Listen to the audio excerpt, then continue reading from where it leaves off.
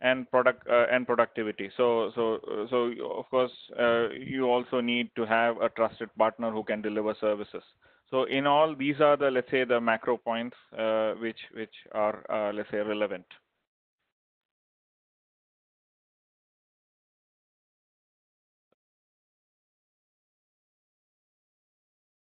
So the theme of today is, as I said, minimize physical and financial loss from unforeseen events in an FNB plant electrification system. So then from there we try to break it down a bit, and then to see what are the messages which are coming out. So when you say minimize, is basically minimize losses is basically to make sure that you have ensuring connectivity of power supply. When you talk about physical loss, you are talking about personnel safety. When we talk about financial loss, generally the indication is about safeguarding power assets or the power the equipment. And then unforeseen events are basically the system disturbances, which may be external or internal to the plant. So these are the, let's say, the four criteria or the themes in which we will consider the solutions going forward. So moving on. So when we talk about external disturbance or the system disturbances, which are external or internal, these could be related to, when we talk about specific to power management, it could be related to islanding and fast load shedding. When we talk about personnel safety, it is related generally to arc flash protection or busbar protection. Ensuring power continuity of power supply can be mapped to the power source control. So basically, based on the kind of captive power which is available within the plant, could be based on solar or even traditional generators. Then you need to also consider if you need to bring in a particular source, you need to synchronize that so that it is then, let's say, able to supply. Then you have peak shaving or load shedding. So we will see all these things later. And lastly, safeguarding power assets, meaning asset management and monitoring and diagnostics. So these are, let's say, the some of the solutions which we have identified to satisfy these expectations.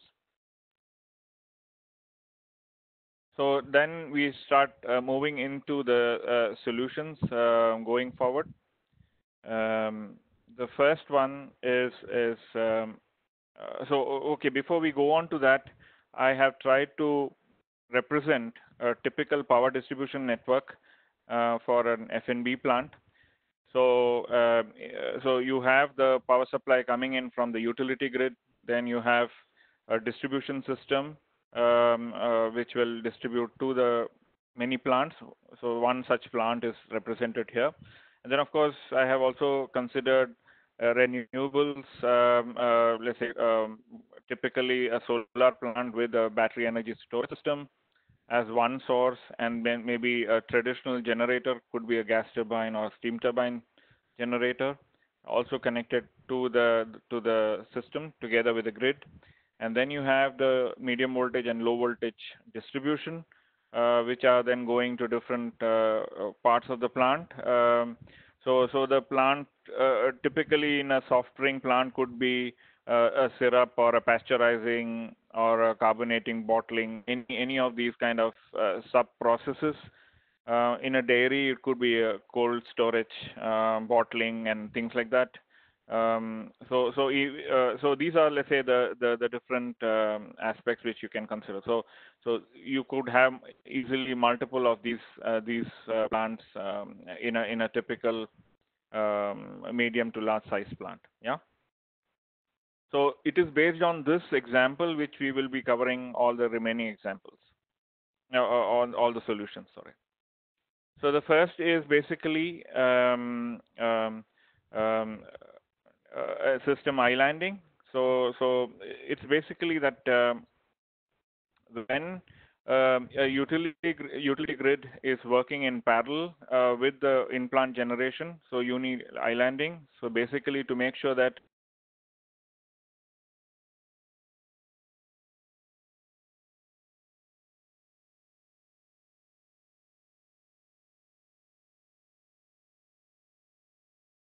this. Um, so one could be based on vector voltage shift. So it's basically, that is the example shown here. So wherein if there is a disturbance, it could be so that the voltage waveform is delayed a bit, and that delay can be captured. And if there is a delay beyond a particular setting, you can actually trip the breaker. So it's basically that this is a device which will sense the voltage anomaly and then trip the breaker, which is basically coming into the plant. So of course there are other ways of doing this thing using under voltage or over voltage, or under frequency or over frequency, df by dt, or even reverse power flow. So this is typically performed by relying on relays. Okay, in this example I have shown a 640 Rec 640, and typically we have let's say this kind of an operation within 50 milliseconds. So this is, let's say, the first example of a solution which will island the system as soon as there is a problem in the grid. Moving on to the next kind of solution is basically an arc flash or a busbar differential protection, basically to ensure that people who are working in the substation or in front of the switchgear are safe always, especially the substation operation engineers. So the thing is that it is based on a selective and a very fast-acting mechanism. Based on either you sense if there is a fault, you either sense because of a flashover, or let's say even a case of deterioration of insulation of a cable. So you can sense that light, or basically an anomaly in the current. And typically you can have these sensors in either the cable compartment or the circuit breaker compartment or the busbar compartment. If the arc is detected in the panel, and if it is related to a cable or a circuit breaker compartment, then only that feeder is stripped. And in case if the arc is detected in a busbar compartment, then the bus differential can be activated, or it could be also depending if there is a flashover between the bus bars. So then you have all the breakers tripped in that bus bar. So this can be done by either dedicated devices. In this example, I have shown a case of an ultra-modern solution.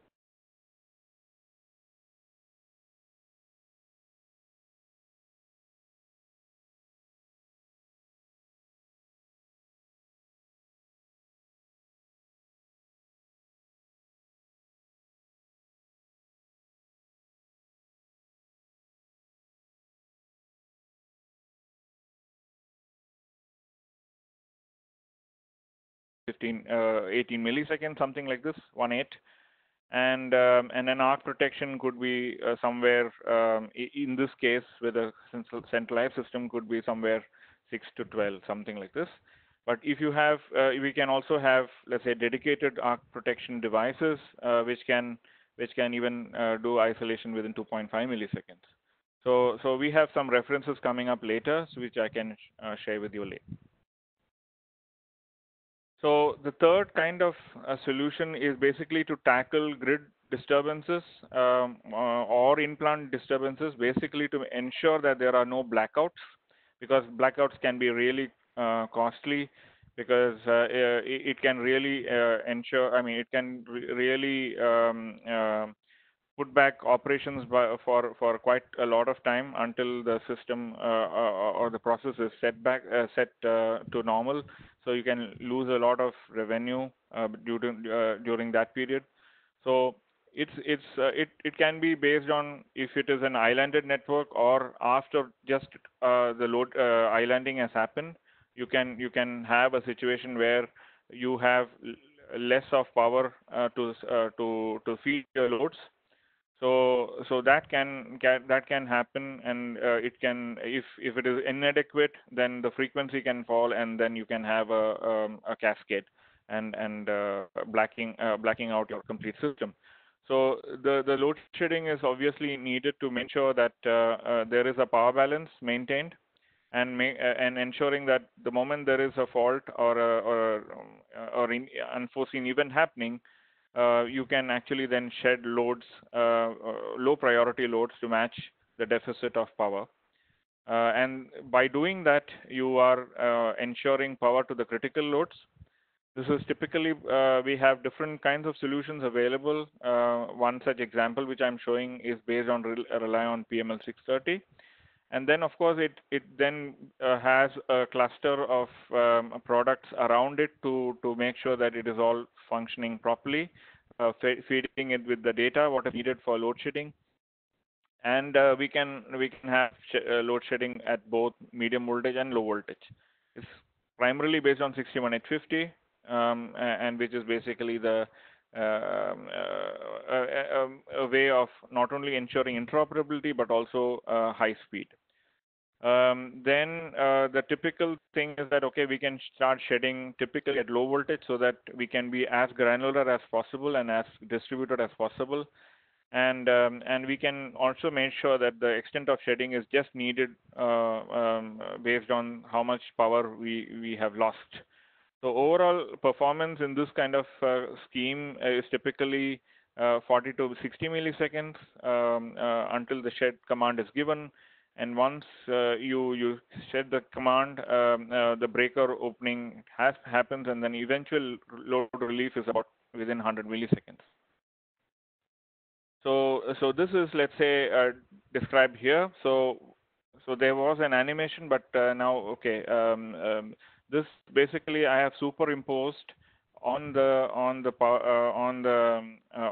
single line diagram the network, the secondary network for the solution, where it comprises of the PML 630 and devices. So what happens is, in case if there is a fault on the grid, or let's say depending on a power source, a captive power generation which is lost, then what can happen is that loads can be shed either in the low voltage side. If that is not sufficient, then it can be switched over to the medium voltage side. So you can actually choose how to design your scheme and achieve the load relief. The next solution is basically to ensure that there is continuous power supply and also doing things efficiently. So you, as I said, in the single line diagram, you already have in the example we considered typical traditional generators like a steam turbine or a gas turbine generator, and then also you have a solar plant or a solar power and a battery energy storage system combination.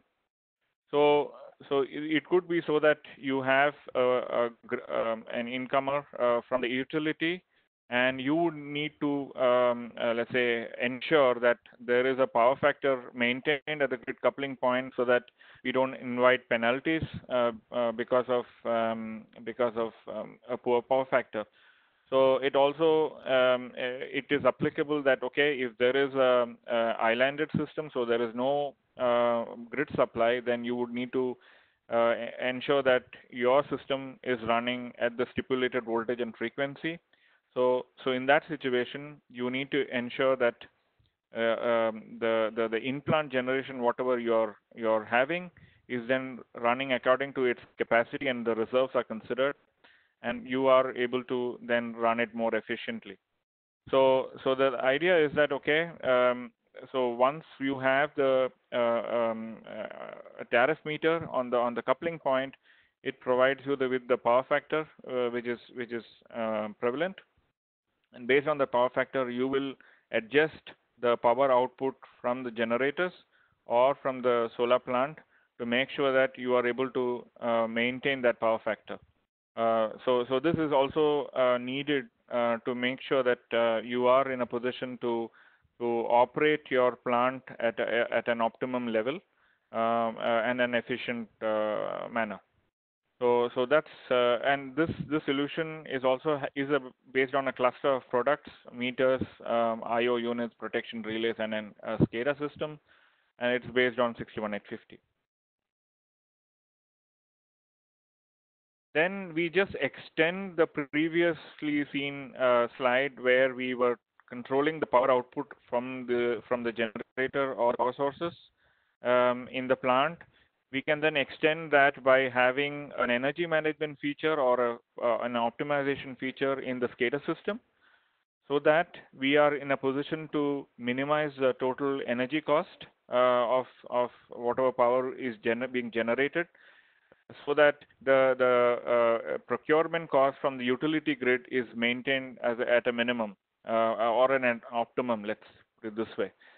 So the idea is that, okay, based on the load forecasting, so this can do a load forecasting of based on the plant operational loads at different points in time of the day, and based on that, and also considering the drawal from the grid, you can make sure that you are able to ramp up the generators or ramp down as needed, so that this contractual violation doesn't happen. Also making sure that the cost of procurement is kept at a minimum. So this is also called peak shaving in many cases. So this is doing peak shaving by controlling the generator power, so that the demand curve is flattened. Another way of looking at peak shaving is to do load management. So basically that based on the same load forecasting available in the SCADA system, then one can also trigger load shedding through the load shedding device, so which can shed loads at the different places, like what I mentioned earlier, at the low voltage or medium voltage level, so that the power drawn from the grid is also controlled in the other way. So this is one is based on energy management, one is based on load management. So you can have a flexible approach based on what your needs are. Uh, then we are talking about synchronization. So basically that, as I said, as soon as if you have a situation where your plant is running in an islanded situation, so where your generators are generating full power, and then you need and if you think that the loads are actually increasing, and then you need utility support, then you need to bring in the utility grid as quickly as possible. So in that situation, this device, Rex 640, will do the needful by connecting or by measuring the voltages on both sides, um, and making sure that through the generator device you are able to ramp up the generator. And once the voltage frequency and the phase difference on both sides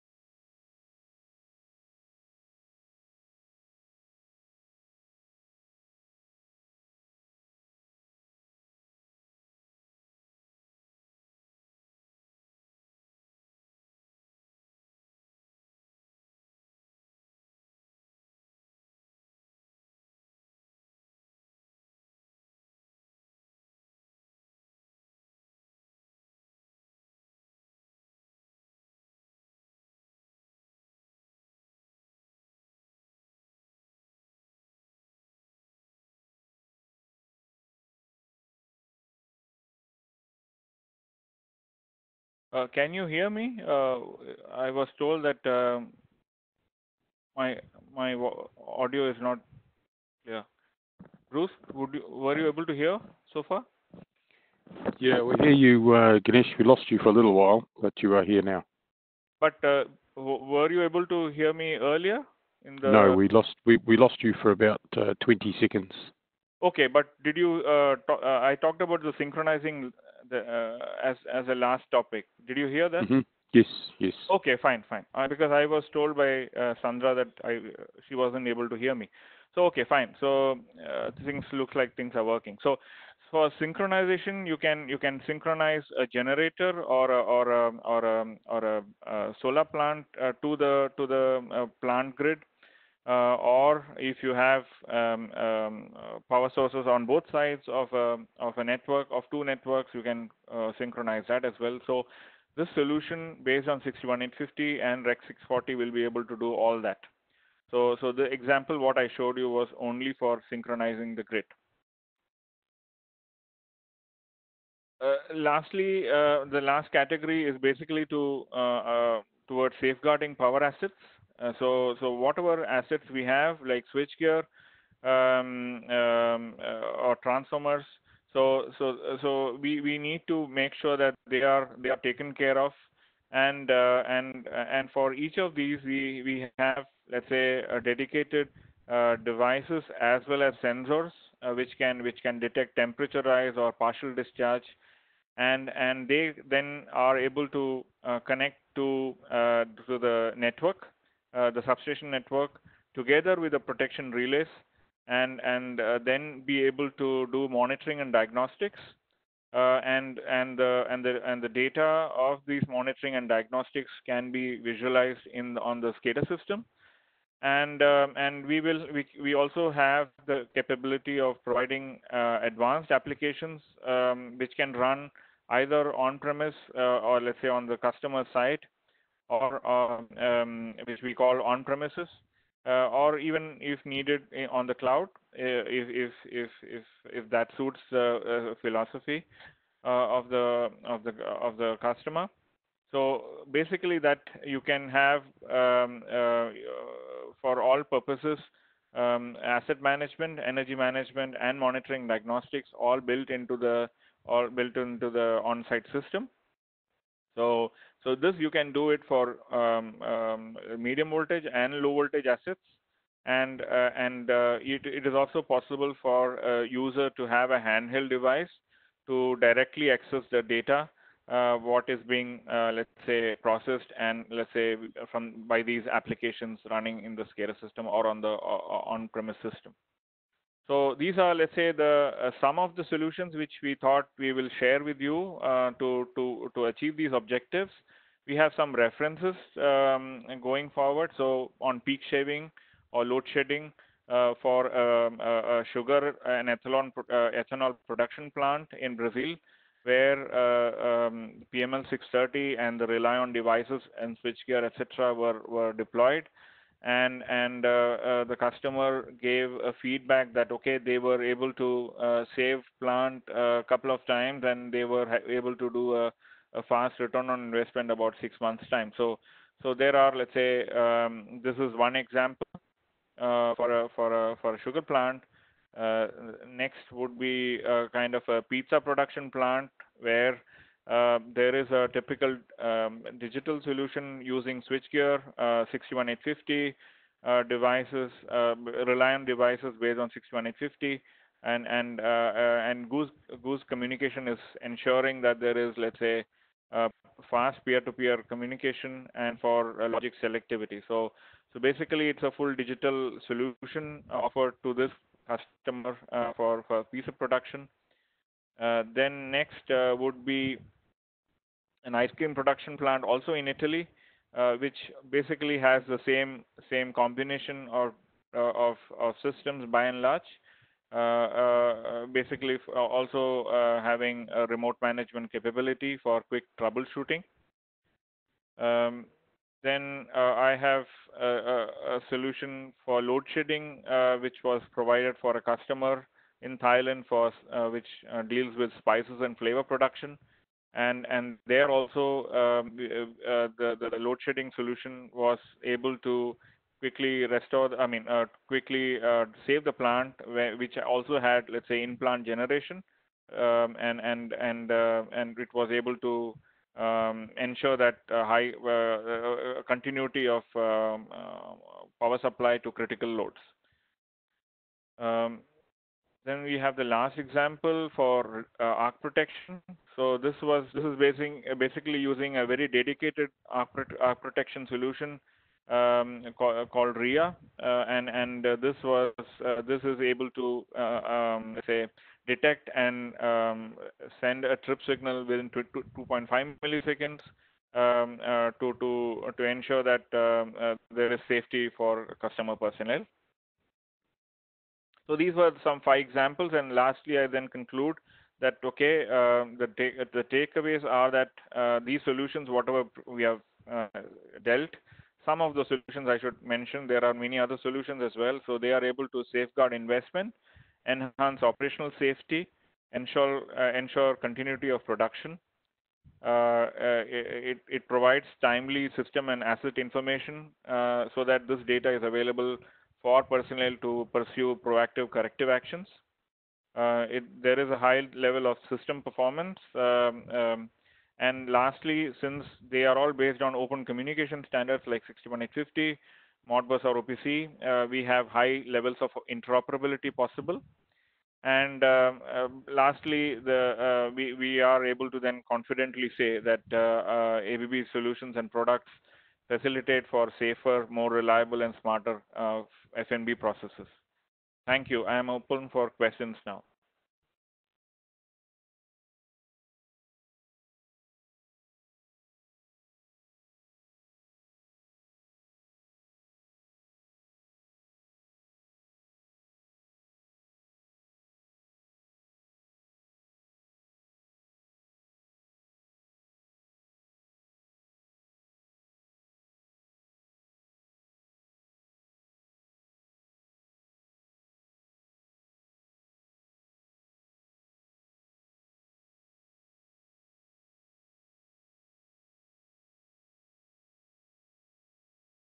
Rusa, you can start. Okay. Okay, thank you. Yeah. Thank you, Ganesh. So my name is Bruce Bennett, and I am based in our power conditioning factory in Napier in New Zealand. So this morning we will continue with the theme of minimizing losses from unforeseen events in food and beverage electrification.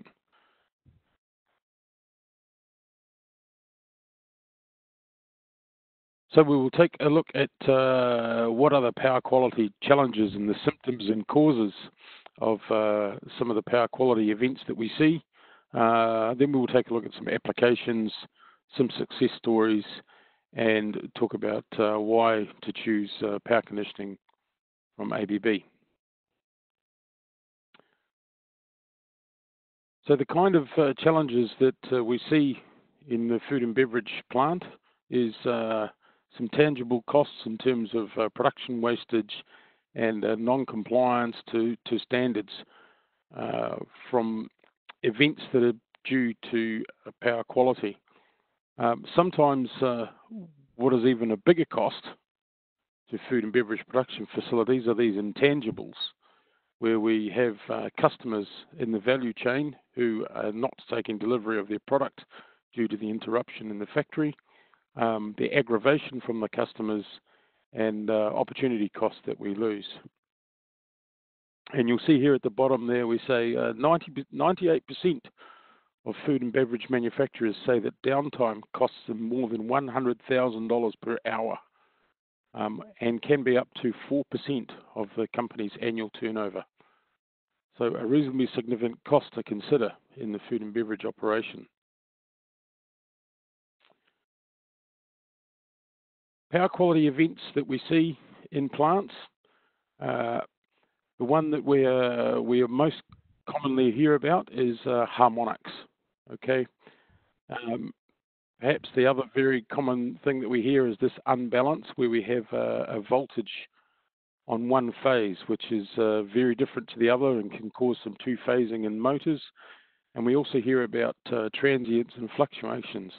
What we don't hear a lot about is voltage sags. And in actual fact, voltage sags, in terms of cost impact on the food and beverage plant, is in fact the biggest destructive power quality event that exists. Up to 92% of financial losses due to power quality are the result of voltage sags.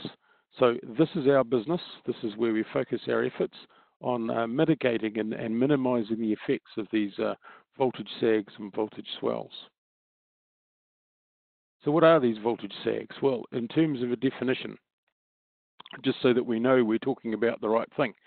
Now, depending on which hemisphere you're in, a sag is either a sag or a dip, and a swell is a swell or surge. So we use these terms interchangeably. In effect, they last less than 60 seconds, okay?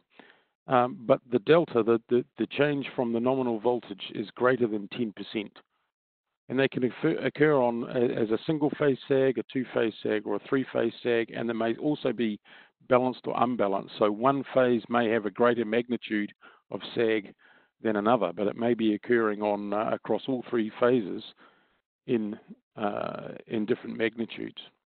The key thing here when we're talking about sags is that time duration. So the duration is less than 60 seconds. Where we're talking about a variance in the waveform longer than 60 seconds, this is what we refer to as an undervoltage or an overvoltage. Causes of these, number one is weather. It's very, very tempting when we discover that we have a voltage sag problem in our food and beverage plant to look to the utility and the power supplier. But in actual fact, weather is the biggest cause of voltage sag, voltage swell issues. And you see on the graph there, maybe not quite so well typed, but utility and construction traffic accidents is the next biggest thing coming along there. We do quite a bit of business in Singapore in this business, and Singapore, as many people know, the power reticulation is all underground, but that does not stop construction from excavating cables or from drivers driving into pad mount transformers or switchgear mounted on the side of the road. And all of these things do cause some disturbance on the network. When we take a look at what a utility network might look like with voltage sags, these red dots on the graph here are what we are able to plot.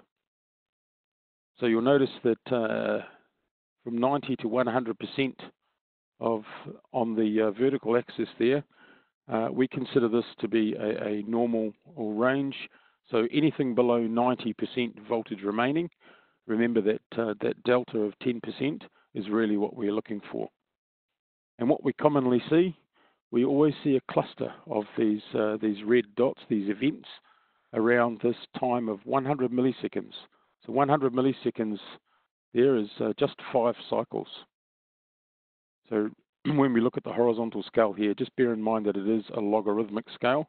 So the 1000 millisecond there is our 1 second. There's our 50 hertz, our 50 cycles. So at 100 milliseconds is only 5 cycles. And in the shaded areas here, you will see we have listed some very common events that happen in a factory where you will where these voltage events occur. Perhaps the most common is these variable speed drives tripping. And as variable speed drive technology has moved on, they have become smaller and smaller. And one of the things that we see in our business is more and more common. We are being contacted because the symptom that raises its head most is these VSDs tripping. And the reason for this is that this smaller full footprint means smaller and smaller capacitors, so less ability to ride through these voltage events. The important thing to note here, the message that we're telling you, is that it does not matter how good the utility network is and how good the grid is, that everywhere in the world, this picture, if you want to call it a picture of red dots, looks very much the same. So when we look in the USA, over a 12-month period, we see events around this 100 milliseconds, 10 to 100 milliseconds. In South Korea, there we go, around this 100 millisecond mark, and Slovakia, and even also in New Zealand, where obviously we do a lot of logging here. Again, the picture looks the same around this 100 millisecond mark.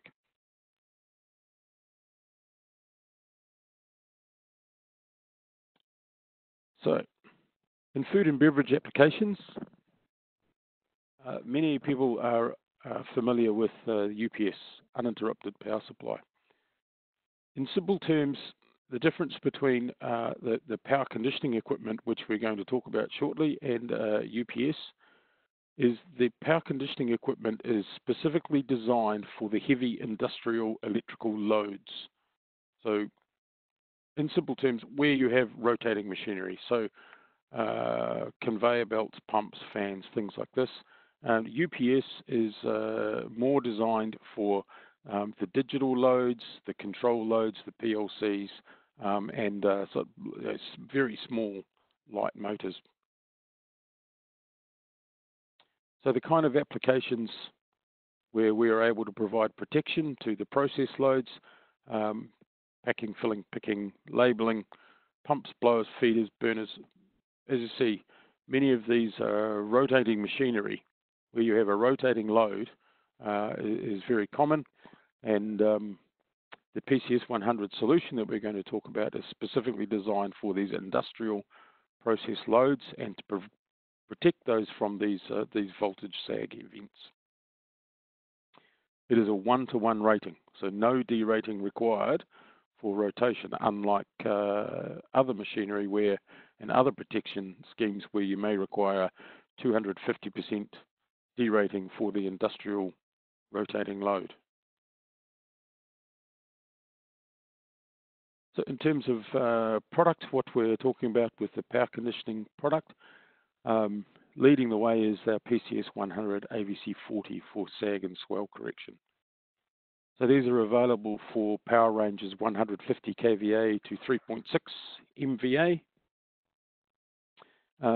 Full correction from detection to full correction of the waveform in less than 10 milliseconds. So very, very fast, less than half a cycle. And these have a voltage application range from 208 volts through to 480 volt, three-phase. As you'll see in the architecture very shortly, in the topology, very efficient also. The AVC20 is our other product in the AVC range, and the AVC20 is for constant voltage regulation. So there is a difference between voltage regulation and sag and swell correction. So voltage regulation, we are talking about the under voltage and over voltage range, so longer than 60 seconds. So where we have a drop in the voltage, perhaps in an industrial park, where my factory runs 24/7, but my next door neighbours have large loads and they only work 10 hours, 12 hours per day, just daytime hours. At night time, maybe my voltage is high, and in the daytime, maybe my voltage is low, but I need it to be at 400 volt all day. Then the AVC20 is the product that will keep me at 400 volt all day.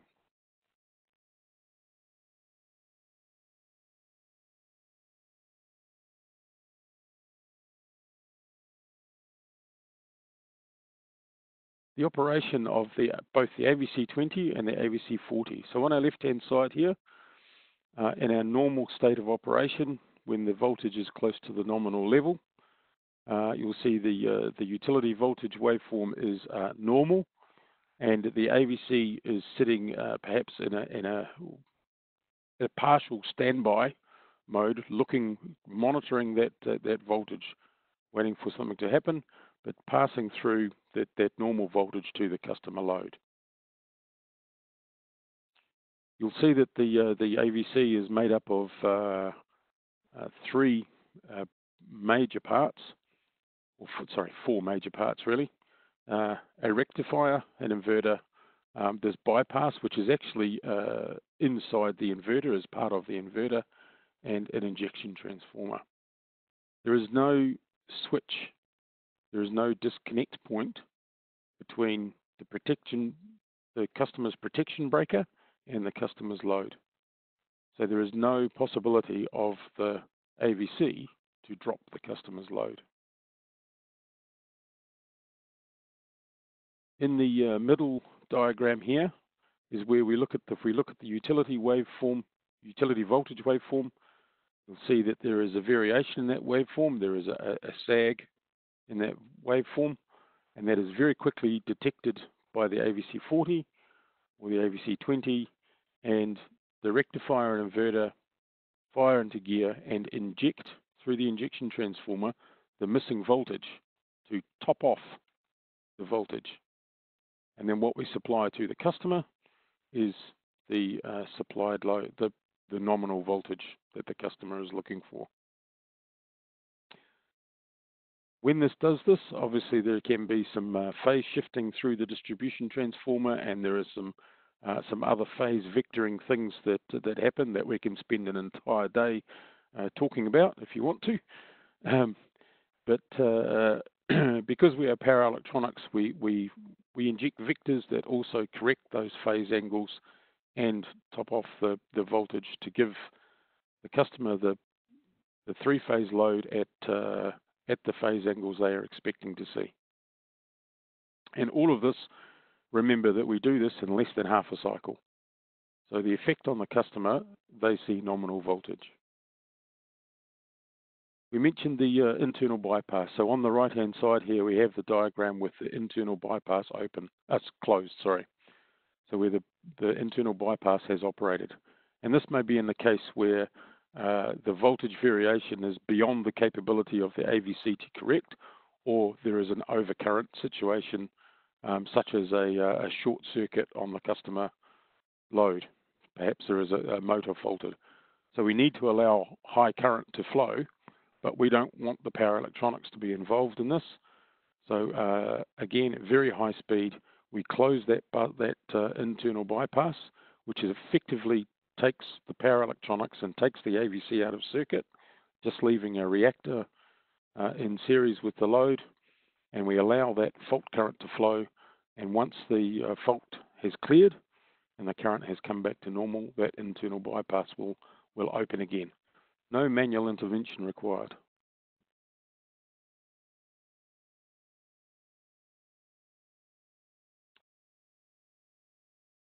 So some of our customers and successes that we have had.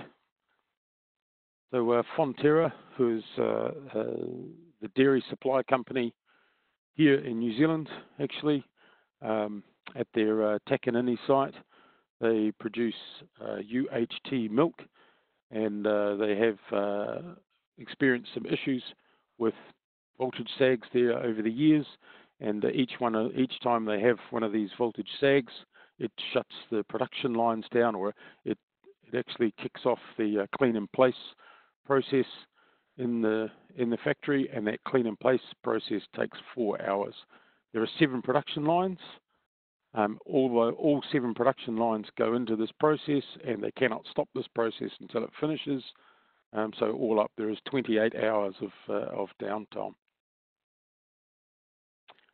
So they've installed a AVC40 to mitigate this, and in the time that it was installed, within 4 months, it had captured enough voltage sags that would otherwise have shut down the factory, and they generated a payback period within that 4-month period.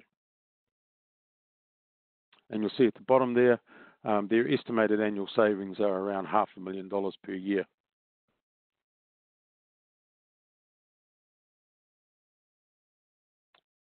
Coca-Cola in Indonesia, in this particular site, this is a AVC20.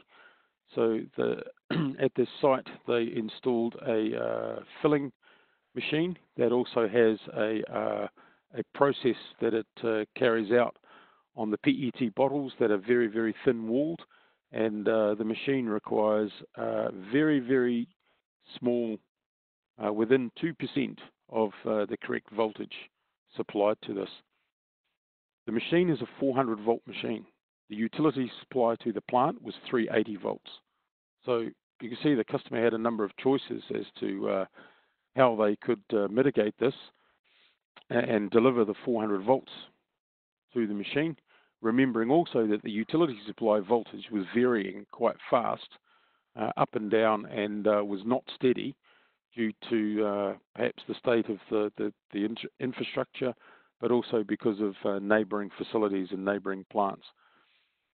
So Coca-Cola and ABB Indonesia chose and recommended the AVC20 to protect this machine, and the result is that they have a regulated 400 volt supply that only varies within about 0.5 of a volt, no matter what's happening out on the utility. As the voltage changes up and down, the AVC20 is able to capture this very, very fast, similar time to the AVC40 in less than a cycle, and maintain that 400 volt supply to the machine.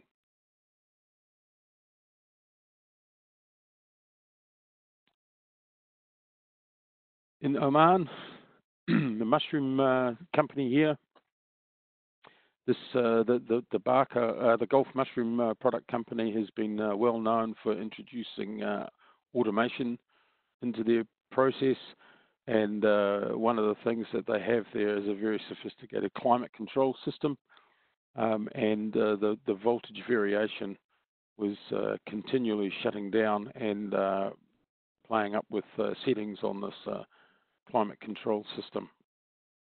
Once again, some monitoring and some logging to determine what was happening at the site, what was the supply coming in, and what were the events that were occurring, and then to consult with the customer and deliver a solution and propose a solution to them, and introduced a AVC40, installed the AVC40, and as you see at the bottom there, they were experiencing over 30 downtime events per year, more than $50,000 per event.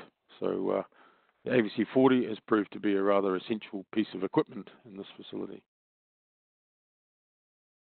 Some examples of companies that we have helped, and you'll see we have quite a lot of experience in this business, with over 2 million kVA, 2 GVA of installed base globally.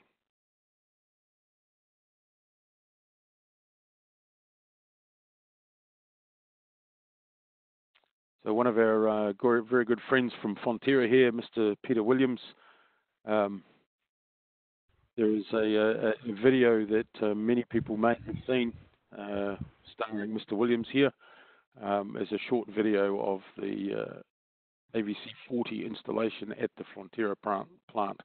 And just a nice quote there that Peter brings up is that Fonterra's mission is to become the world's most trusted source of nutrition, and ABB is a crucial part of that process.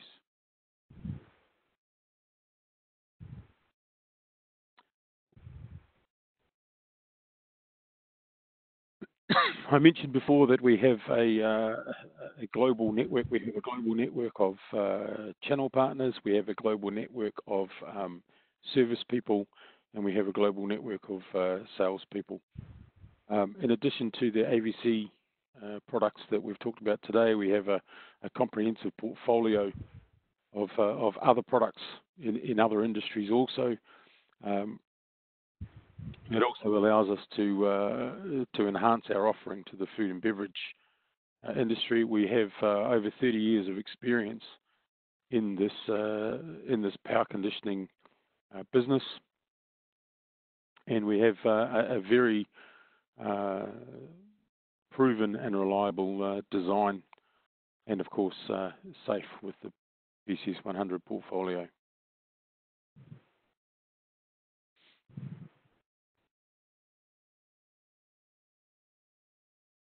Food and beverage manufacturers, one of the big drivers is this value chain, downstream value chain, preventing out of stock, preventing empty warehouses, missed deliveries due to events occurring in the factory.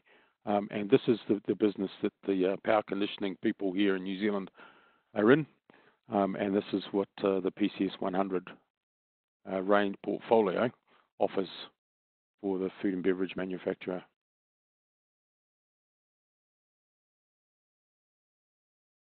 And there is a number of sites, both on the ABB website and also available from your local sales offices, where you can see more and more of the PCS 100 range. Okay, so thank you very much, and I think we are able to take questions. Bruce, we have one question for you. So is the AVC 40 correction time same for all types and sizes of sacks? Yes. So the AVC 40 correction time is from detection to full correction is less than half a second. And this does not matter whether this is a single phase or a three-phase, a two-phase or unbalanced sag. So once that voltage variation is detected, then very quickly the calculations are made, and as there is continual monitoring and continual assessing during the sag, because remember the sag is not a square wave. So the sag event will vary throughout its duration, but we will correct in less than half a second, no matter what the size or duration of that sag. There's a question for Ramesh. Do you also support cloud connectivity for asset or energy management? Yes, we do support. Can you hear me? Yes, I can hear you. Yeah, okay. So we do support both cloud connectivity or on-premise. So by and large, we feel that most of our customers would be still preferring an on-premises approach. But definitely, we do have cloud connectivity solutions as well, and depending on where the customer would like to have it, whether in their own private cloud or on an ABB cloud. So those considerations are always possible. Yes. And then there is another question related to the support to non-ABB devices in your solutions. Yeah, as I mentioned during the presentation, that most of our solutions are based on 6150 or based on open standards. So it is always possible for us to let's say introduce or let's say also consider third-party devices which are able to adhere to the standards and necessary data models to be able to be participating in the solutions which we mentioned. So that's, let's say, the approach. So it is interoperable. So then we can always have third-party devices connected into the solutions. And then there is a last question for Bruce. What does the AVC internal bypass do? The internal bypass. Okay, so the internal bypass is there, one, to protect the AVC, but perhaps most importantly is to ensure that the customer's load is always supplied with voltage. So if there is a fault on the customer side, then we need to allow higher current to flow for fault conditions. If there is a failure in the AVC itself, if the AVC suffers a fatal error and needs to shut down, then the default state is bypass closed. So in effect, the AVC becomes non-existent and all that is left in circuit is a coil in series, a reactor in series with the customer's load. So any voltage that is on the utility is what the customer will see. So the AVC does not disconnect the customer's load. So we will never ever drop the customer's load. Okay, perfect. So there are no other questions, and I would like to thank you all the attendees to having been here with us. And well, have a nice day or evening. Thank you all. Thank you. Thank you very much. Bye-bye.